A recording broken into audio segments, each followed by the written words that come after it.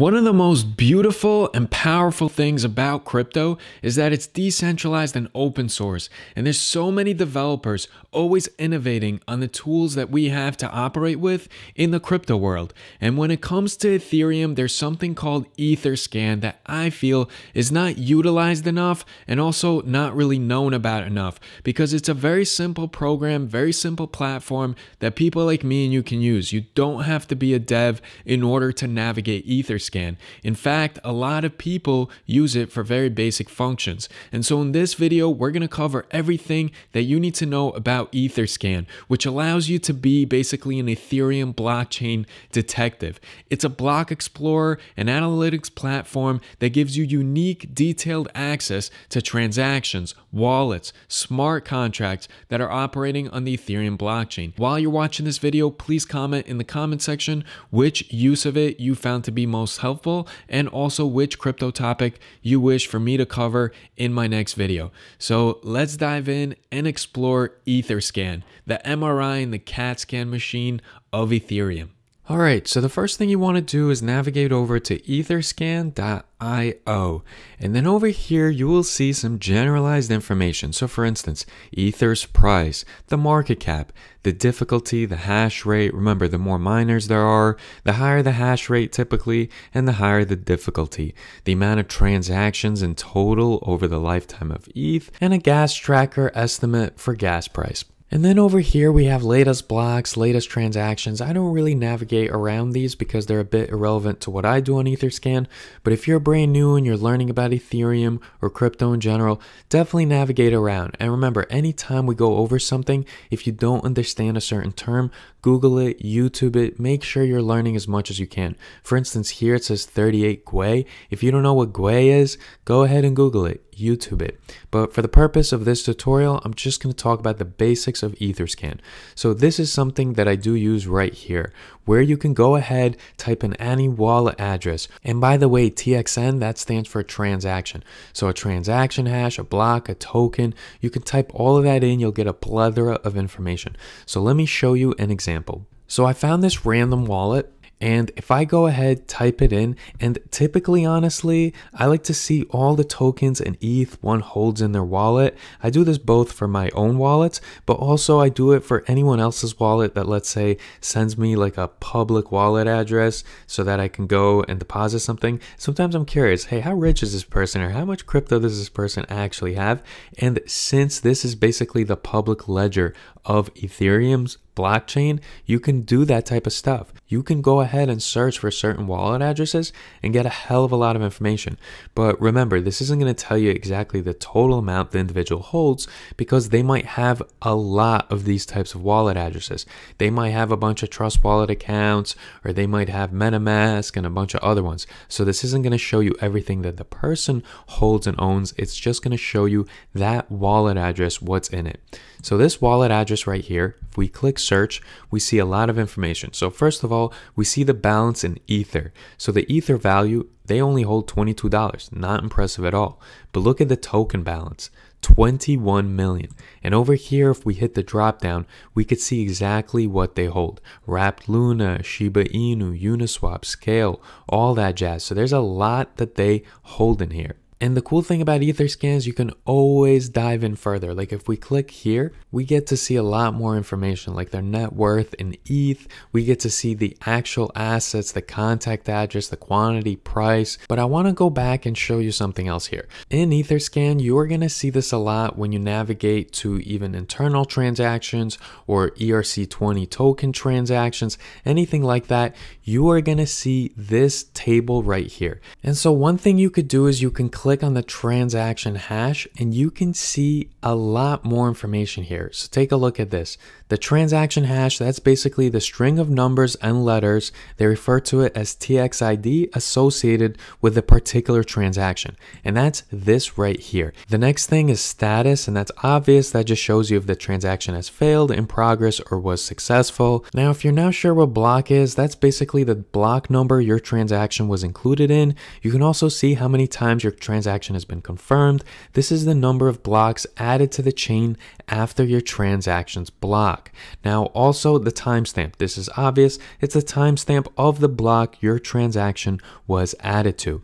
The from section, that just shows you the wallet address that made the transaction, which is this one right here. The interacted with or to is the receiving address or smart contract. And we can see that right here. It says this is the contract. This shows you the tokens transferred, so from to, and the amount it was transferred in. And then over here it shows the transaction fee, which is the fee paid for making the transaction, and the gas price, which is the cost per unit of gas for the transaction. So as you can see, you can get a lot of information by searching for an individual wallet, and you can see the individual transactions. Now the other thing I love to do on here is go ahead and use the gas tracker tool, and you can find that under more. And if you go to gas tracker, you will see the Ethereum gas tracker. They will show you the low, the average, the high. Remember, with Ethereum you can always speed up the transaction by paying more, but basically this shows you the hash, the difficulty, and the gas data. And the other cool thing is, if we go back to Etherscan and we click on, let's say, hash rate over here, it's going to show you a chart, and you could go all the way back to July 2016 and see that the average daily hash rate was just 4,336, whereas today the average daily hash rate is well over 1 million. And similarly, we can take a look at the difficulty, which is going to show somewhat of a similar chart, because remember, there's heavy correlation between the difficulty and the hash rate. But if we take a look here, July 4th, 2016, Independence Day, average difficulty was 57.434, whereas now it is well over 12,800. So going back to Etherscan.io, I'm going to show you one other thing that I absolutely love to do here. So another use of this is to check a lot of detailed information about any type of ERC20 token, and I do this often. So for instance, if I type in Chainlink, I'll be able to see the Chainlink token, which is more commonly referred to as Link. But what you can see here is an overview, and a lot of this you can get from CoinMarketCap, right? The price, the fully diluted market cap, max total supply. But what you can't get is this, the holders. And I think this is a very important value, because for Chainlink, sure, it's been around for a while, it's going to have a bazillion holders.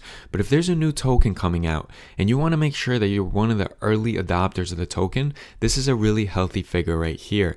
And also, it shows you a lot of the holders' information. You get to really dive in and see the whale wallets, right? And remember, this right here, this stands for contract. So a lot of the top wallets, it's going to be a part of the project, but then you'll be able to actually see the whale wallets. And this is helpful because remember, for ERC20 tokens or any of these new tokens, you don't want the whale wallets to completely dominate, because if they go ahead and sell off their holdings, that can lead to a potential rug pull type scenario, or just really heavy selling, which is going to obviously affect the price quite negatively, and the selling pressure will cause the price to drop quite a bit. And they have an analytics section here as well, but I don't want to dive too deep into this. I'll leave this all for another video. Now, going back to Etherscan.io, I just remembered one other thing I wanted to show you when you're looking at a wallet.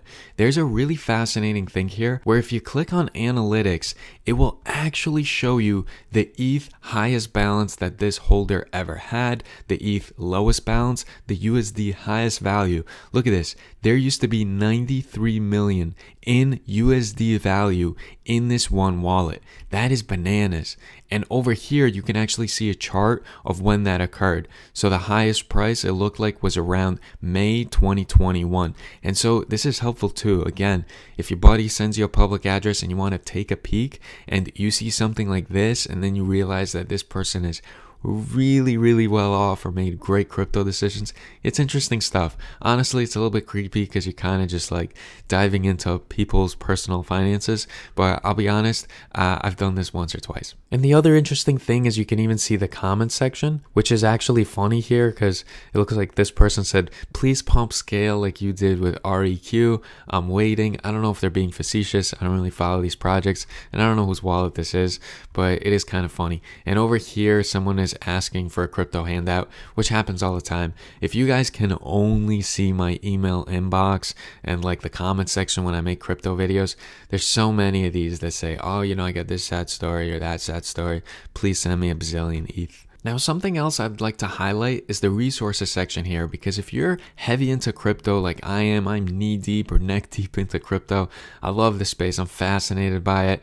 You could take a look at the charts and stats here, and there's a plethora of information. Some of this is really, really interesting. So again, whether you're new to Ethereum or you've been into ETH for a long time, taking a look at these stats and seeing how things changed over time can be so very interesting. And so I definitely highly recommend it. You can find that under resources. Now, another thing that I'll probably save for a different video is you can actually see the smart contract information and see which smart contracts you're currently engaged in. And this is important, again, if you're providing liquidity, you got all these contracts. And the cool thing is that a lot of people don't know is you can actually review and revoke access to a wallet for any decentralized application, which is more commonly referred to as dApps. And you could do that with this token approval section here. You would have to connect to Web3, which is probably MetaMask. I might make a separate video on this. And then you just search by address or ENS, and then you could go ahead and get a lot of information there. And let's say a website goes down. So let's say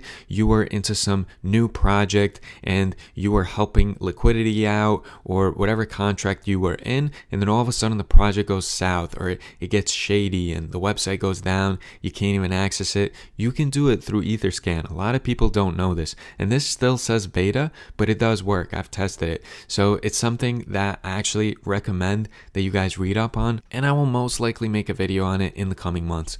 So again, guys, videos like this takes a really, really long time to make. So I hope you appreciate it. And if you do, can you please give a like? Can you please leave a comment? Subscribe, tell your crypto friends about me, and let me know which crypto project, options trading strategy, stocks, which investing topic you wish for me to cover next. And I will see you all in the next video.